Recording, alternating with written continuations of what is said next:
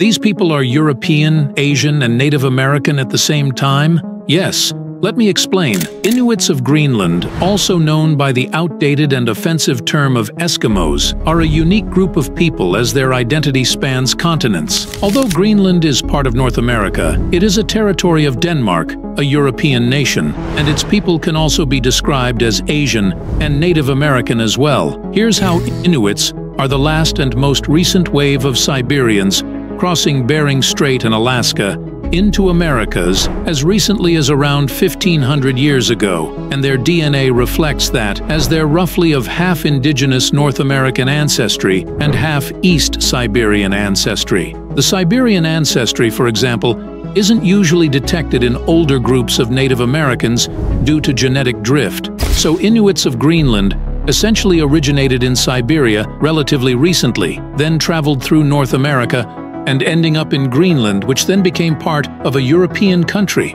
If you'd like to get your comprehensive DNA analysis, then click the link in our bio and order now.